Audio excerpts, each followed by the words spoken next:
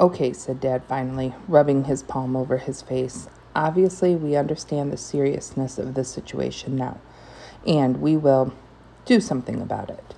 I don't think I'd ever seen Dad look so uncomfortable. I'm sorry, Dad. Well, we have some recommendation, answered Dr. Jansen. Obviously, we want to help everyone involved. Thank you for understanding, said Mom, getting her pocketbook ready as if she were getting up.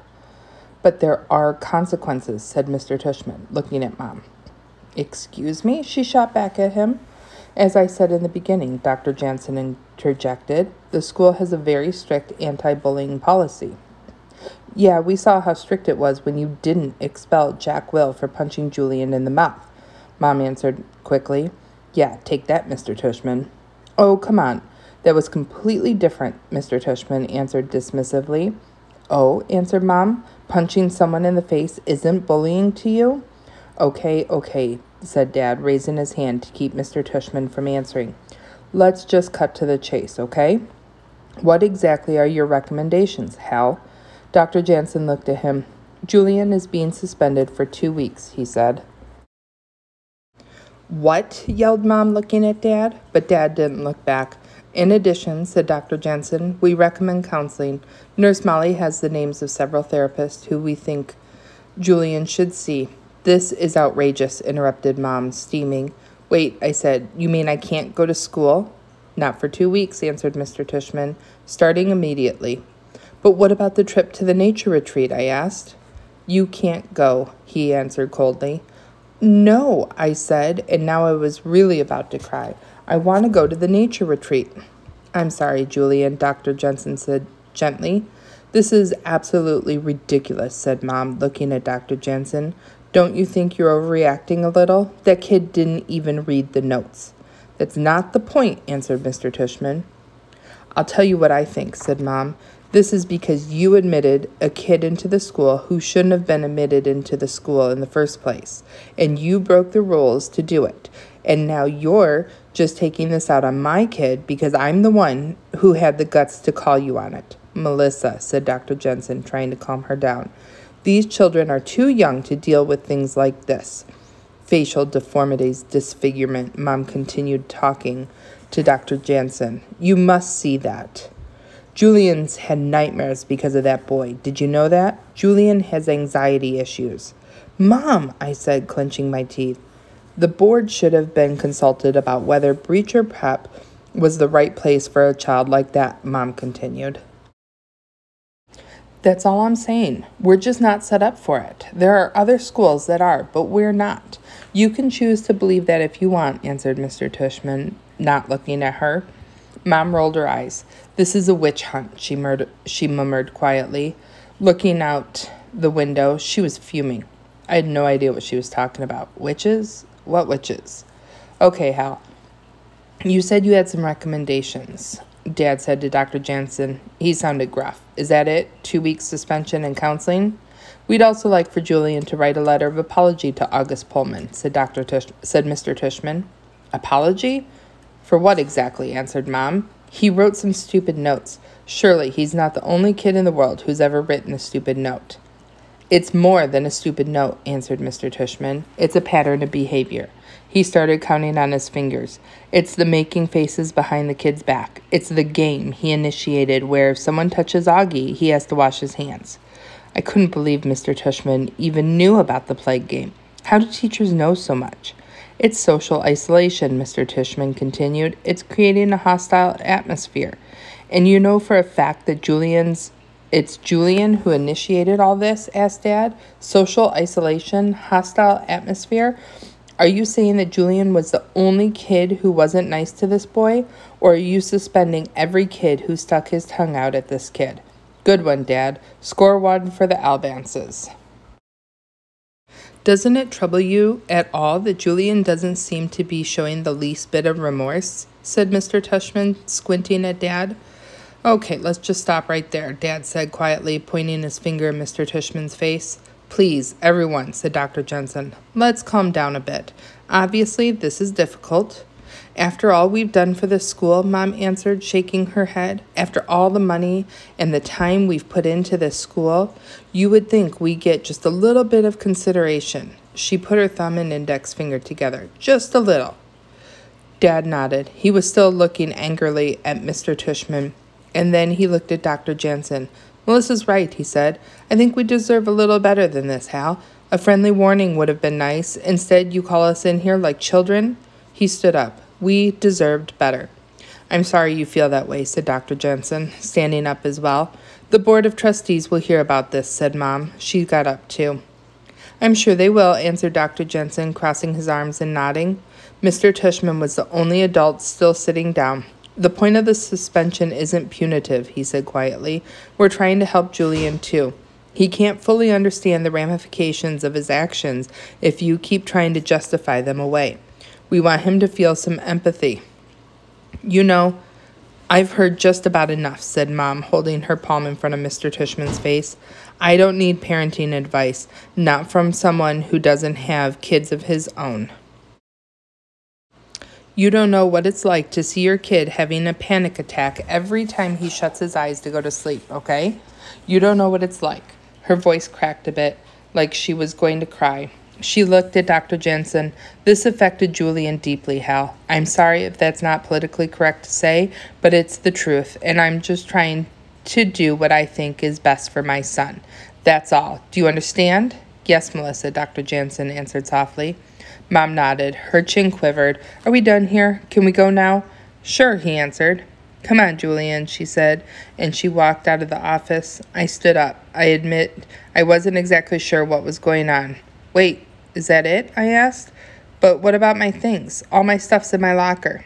Ms. Rubin will be getting your things ready, and she'll get them to you later this week, answered Dr. Jansen.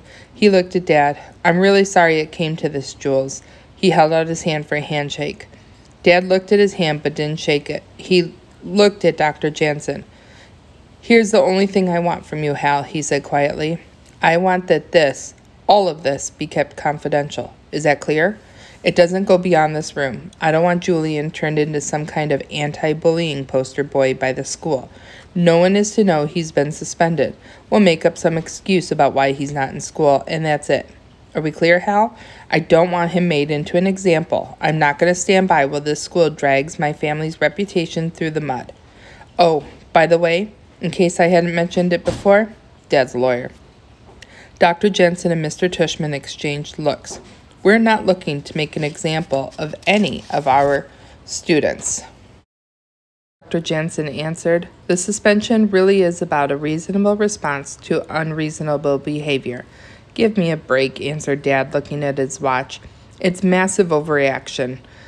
Dr. Jansen looked at Dad, and then he looked at me. Julian, he said, looking me right in the eye, can I ask you something point blank? I looked at Dad, who nodded. I shrugged. Do you feel at all remorseful for what you've done? Dr. Jansen asked me. I thought about it a second. I could tell all the grown-ups were watching me, waiting for me to answer something magical that would make this whole situation better. Yes, I said quietly. I'm really sorry I wrote those last notes. Dr. Jansen nodded. Is there anything else you feel remorse for? He asked. I looked at Dad again. I'm not an idiot. I knew what he was dying for me to say. I just wasn't going to say it. So I looked down and shrugged. Can I ask you this then? Said Dr. Jansen. Will you consider writing Augie an apology? I shrugged again. How many words does it have to be? Was all I could think to say. I knew the moment I said it that I probably shouldn't have. Dr. Jansen looked at my dad, who just looked down. Julian, said Dad, go find Mom. Wait for me by the reception area. I'll be out in a second. Just as I closed the door on my way out, Dad started whispering something to Dr. Jansen and Mr. Tushman. It was hushed, angry whisper. When I got to the reception area, I found Mom sitting on a chair with her sunglasses on. I sat down next to her. She rubbed my back, but she didn't say anything. I think she had been crying. I looked at the clock. 10:20 a.m. Right about now, Ms. Rubin was probably going over the results of yesterday's quiz in science class. As I looked around the lobby, I had a blip of a memory, that day before school started when me, Jack, Will, and Charlotte had met up here before meeting our welcome buddy for the first time.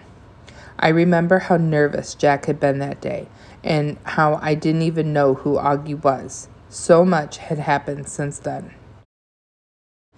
Dad didn't say anything when he met us in the lobby. We just walked out the doors without saying goodbye, even to the security guard at the reception desk. It was weird leaving the school when everyone was still inside. I wonder what Miles and Henry would think when I didn't come back to class. I hated that I was going to miss PE that afternoon. My parents were quiet the whole way back to the house. We live on the Upper West Side, which is about a half-hour drive from Beecher Prep. But it felt like it took forever to get home. I can't believe I got suspended, I said.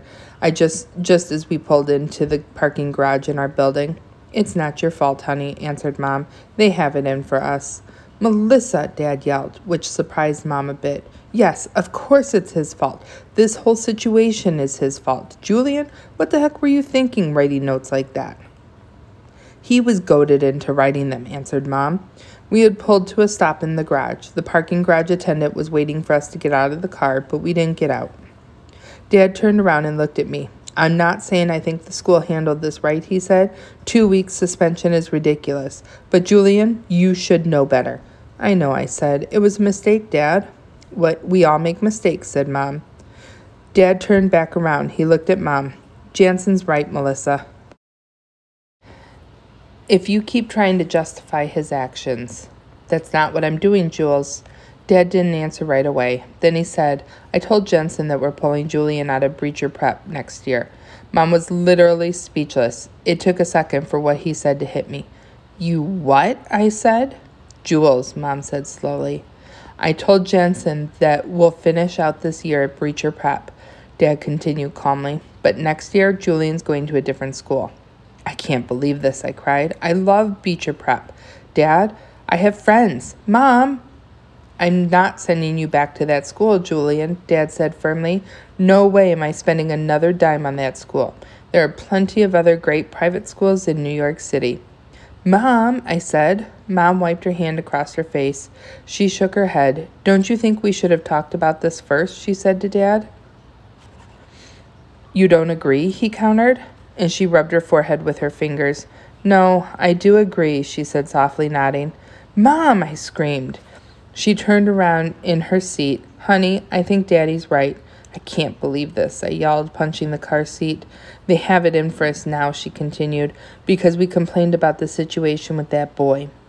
But it was your fault, I said through clenched teeth. I didn't tell you to try and get Augie thrown out of school. I didn't want you to get Tushman fired. That was you. And I'm sorry all about that, sweetheart, she said meekly. Julian, said Dad, your mom did everything she did to try and protect you. It's not her fault you wrote those notes, is it? No, but if she hadn't made such a big stink about everything, I started to say. Julian, do you hear yourself, said Dad. Now you're blaming your mom. Before you were blaming the other boys for writing those notes. I'm starting to wonder if what they were saying is right. Do you feel any remorse for what you've done? Of course he does, said Mom. Melissa, let him answer for himself. No. Okay, I yelled. I'm not sorry. I know everybody thinks I should be. I'm sorry for being mean to Augie. I'm sorry I talked smack about him. I'm sorry I dissed him, but I'm not, so sue me. Before Dad could respond, the garage attendant knocked on the car window. Another car had pulled into the garage, and they needed us to get out. I didn't tell anyone about the suspension. When Henry texted me a few days later asking why I wasn't in school, I told him I had strep throat. That's what we told everyone. It turns out 2 week suspension isn't so bad, by the way. I spent most of my time at home watching SpongeBob reruns and playing Knights of the Old Republic.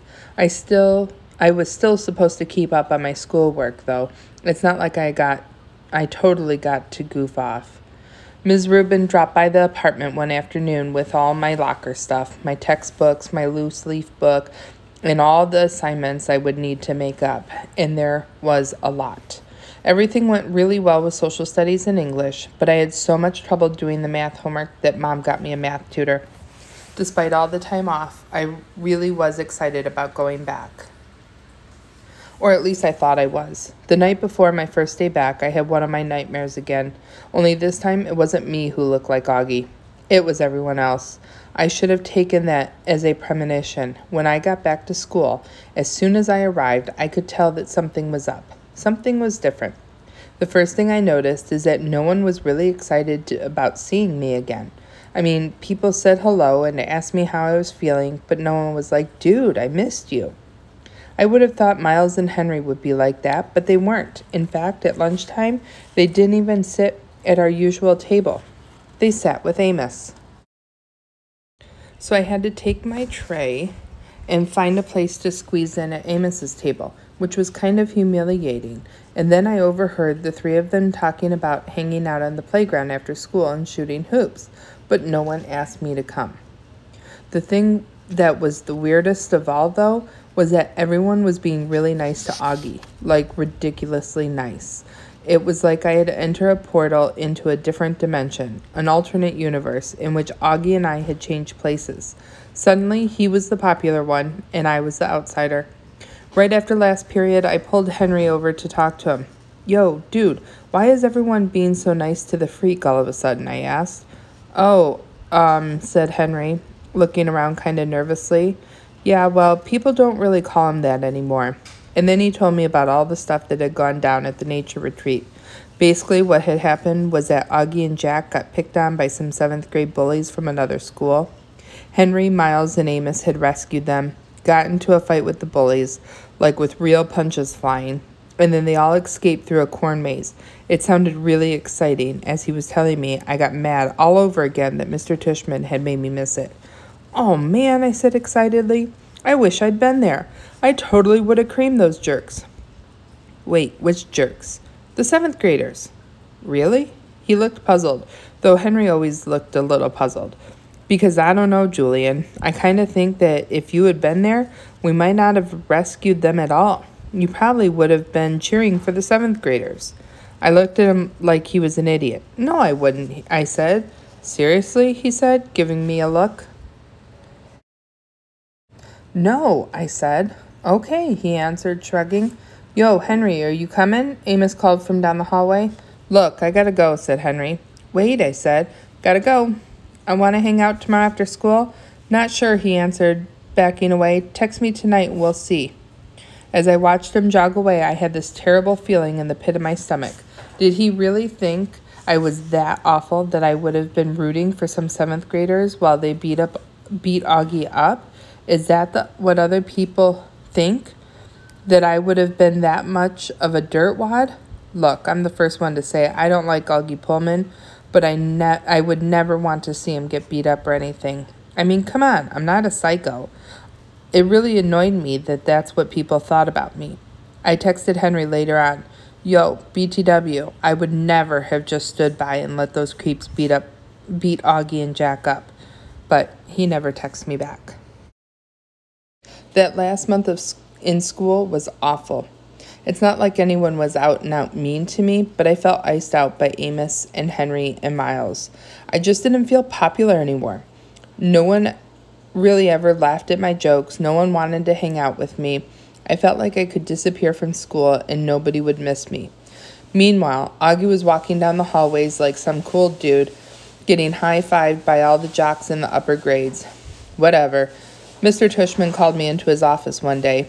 "How's it going, Julian?" he asked me. "Fine." "Did you ever write that apology letter I asked you to write?" "My dad says I'm leaving the school, so I don't have to write anything," I answered. "Oh," he said, nodding. "I guess I was hoping you'd want to write it on your own." "Why?" I asked back. "Everyone thinks I'm this big dirtbag now anyway. What the heck is writing a letter gonna accomplish?" "Julian, look, I know everyone thinks I'm this unfeeling kid who doesn't feel remorse," I said, using air quotes. "Julian," said Mr. Tushman, "no one." Suddenly, I felt like I was about to cry, so I just interrupted him. "I'm really late for class and I don't want to get in trouble, so can I please go?" Mr. Tushman looked sad. He nodded. Then I left his office without looking back.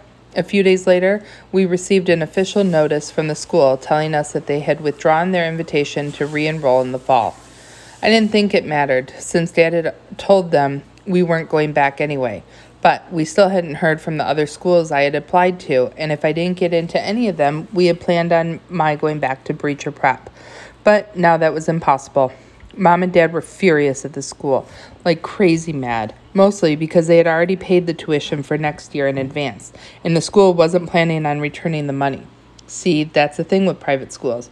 They can kick you out for any reason.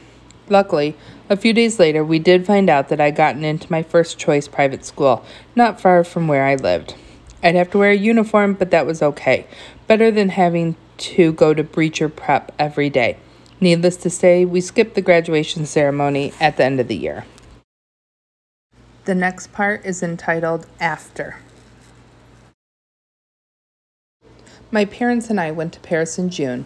The original plan was that we would return to New York in July since I was supposed to go to rock and roll camp with Henry and Miles. But after everything that happened, I didn't want to do that anymore.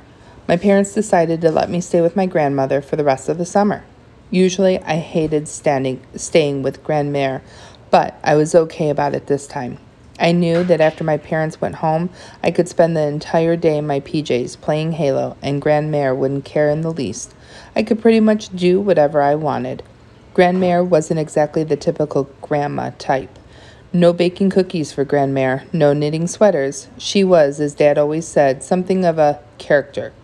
Even though she was in her 80s, she dressed like a fashion model.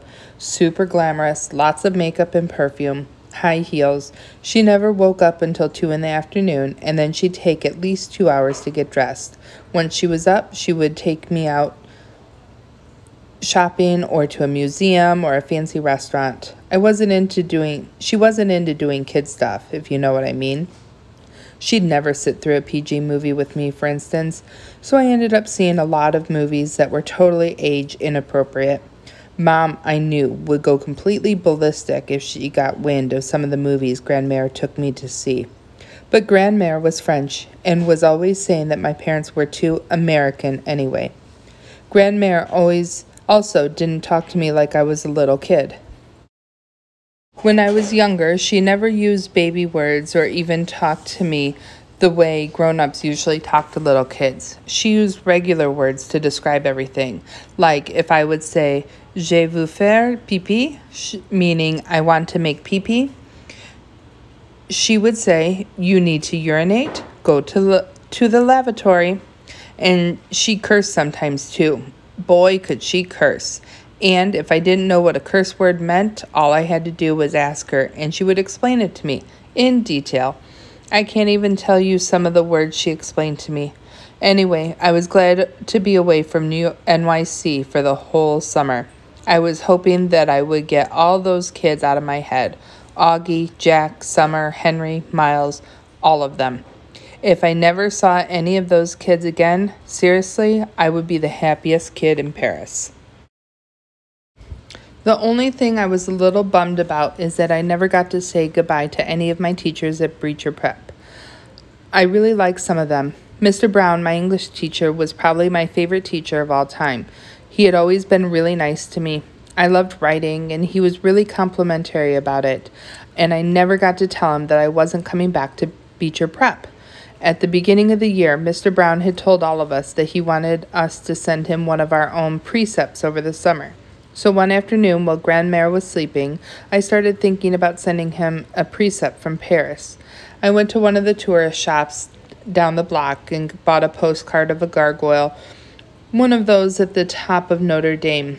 The first thing I thought when I saw it was that it reminded me of Augie. And then I thought, why am I still thinking about him? Why do I still see his face wherever I go? I can't wait to start over. And that's when it hit me, my precept. I wrote it down really quickly. Sometimes it's good to start over. There, perfect. I loved it. I got Mr. Brown's address from his teacher page on Breacher Prep website and dropped it in the mail that same day. But then, after I sent it, I realized he wasn't going to understand what it meant. Not really. He didn't have the whole background story about why I was so happy to be leaving Breacher Prep and starting over somewhere new. So I decided to write him an email to tell him everything that had happened last year. I mean, not everything, Dad had specifically told me not to ever tell anyone at the school about the mean stuff I did to Augie, for legal reasons. But I wanted Mr. Brown to know enough so that he would understand my precept. I also wanted him to know that I thought he was a great teacher. Mom had told everyone that I wasn't going back to Beecher Prep because we were unhappy with the academics and the teachers. I felt kind of bad about that because I didn't want Mr. Brown to ever think I was unhappy with him. So anyway, I decided to send Mr. Brown an email to T. Brown from Julian Albans regarding my precept. Hi, Mr. Brown. I just sent you my precept in the mail. Sometimes it's good to start over. It's on a postcard of a gargoyle. I wrote this precept because I'm going to a new school in September. I ended up hating Beecher Prep. I didn't like the students, but I did like the teachers. I thought your class was great, so don't take my not going back personally. I don't know if you know the whole long story, but basically the reason I'm not going to back to Beecher Prep is, well, not to name names, but there was one student I really didn't get along with. Actually, it was two students. You can probably guess who they are because one of them punched me in the mouth. Anyway, these kids were not my favorite people in the world. We started writing mean notes to each other. I repeat, each other. It was a two-way street. But I'm the one that got in trouble for it. Just me. It was so unfair. The truth is, Mr. Tushman had it in for me because my mom was trying to get him fired. Anyway, long story short, I got suspended for 2 weeks for writing the notes. No one knows this though. It's a secret, so please don't tell anyone. The school said it had a zero tolerance policy against bullying, but I don't think what I did was bullying. My parents got so mad at the school, they decided to enroll me in a different school next year. So yeah, that's the story. I really wish that student had never come to Beecher Prep. My whole year would have been so much better. I hated having to be in his classes. He gave me nightmares. I would still be going to Beecher Prep if he hadn't been there. It's a bummer. I really liked your class, though. You were a great teacher. I wanted you to know that. I thought it was good that I hadn't named names, but I figured he'd know who I was talking about. I really didn't expect to hear back from him. But the very next day, when I checked my inbox, there was an email from Mr. Brown. I was so excited. To Julian from T. Brown regarding my precept. Hi, Julian. Thanks so much for your email. I'm looking forward to getting the gargoyle postcard. I was sorry to hear you wouldn't be coming back to Beecher Prep. I always thought you were a great student and a gifted writer. By the way, I love your precept. I agree. Sometimes it's good to start over. A fresh start gives us a chance to reflect on the past, weigh the things we've done, and apply what we've learned from those things to the future. If we don't examine the past, we don't learn from it. As for the kids you didn't like, I do think I know who you're talking about. I'm sorry the year didn't turn out to be a happy one for you, but I hope you take a little time to ask yourself why. Things that happen to us, even the bad stuff, can often teach us a little bit about ourselves. Do you ever wonder why you had such a hard time with these two students? Was it perhaps their friendship that bothered you? Were you troubled by Augie's physical appearance? You mentioned that you started having nightmares. Did you ever consider that maybe you were just a little afraid of Augie, Julian? Sometimes fear can make even the nicest kids say and do things they wouldn't ordinarily say or do. Perhaps you should explore these feelings further. In any case, I wish you the best of luck in your new school, Julian. You're a good kid, a natural leader. Just remember to use your leadership for good, huh? Don't forget, always choose kind. I don't know why, but I was so happy to get that email from Mr. Brown. I knew he would be understanding.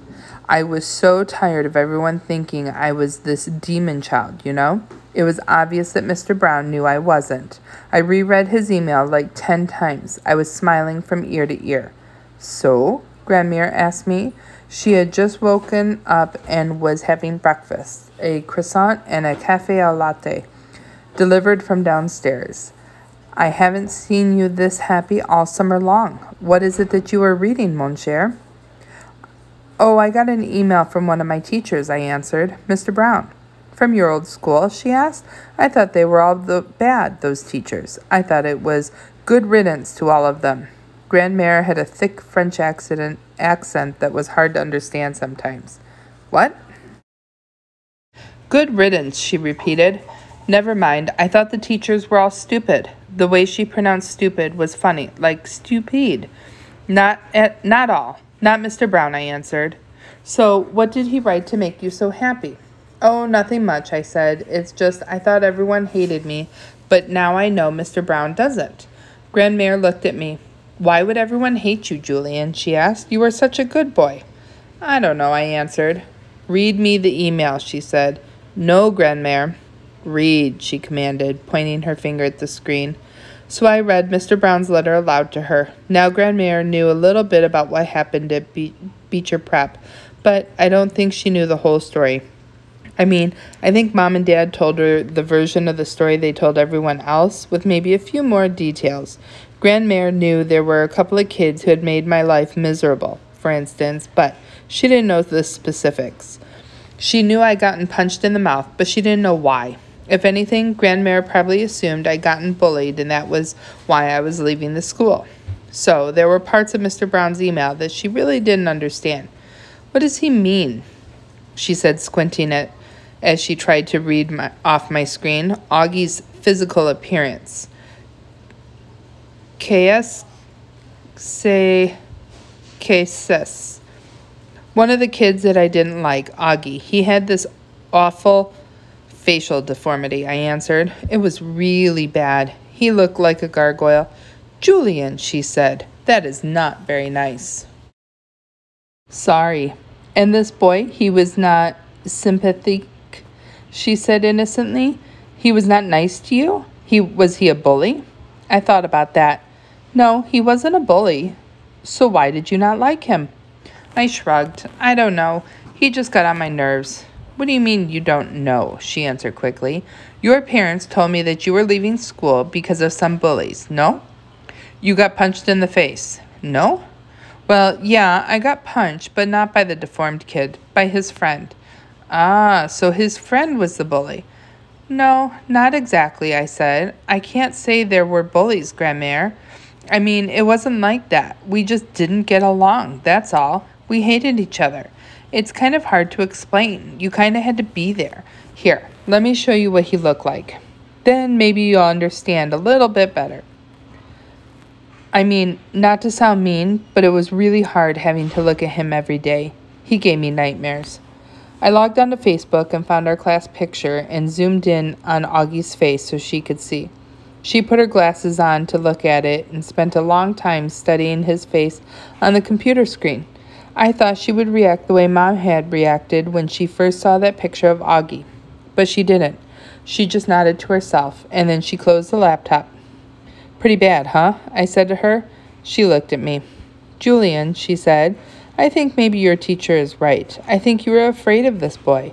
What? No way, I answered. I'm not afraid of Augie. I didn't like him. In fact, I kind of hated him, but not because I was afraid of him. Sometimes we hate things we are afraid of, she said. I made a face like she was talking crazy. She took my hand. I know what it is like to be afraid, Julian, she said, holding her finger up to my face. There was a little boy that I was afraid of when I was a little girl. Let me guess, I answered, sounding bored. I bet he looked just like Augie. Grandmère shook her head. No, his face was fine. So why were you afraid of him? I asked. I tried to make my voice sound as disinterested as possible, but Grandmère ignored my bad attitude. She just sat back in her chair, head slightly tilted, and I could tell by looking into her eyes that she had gone somewhere far away.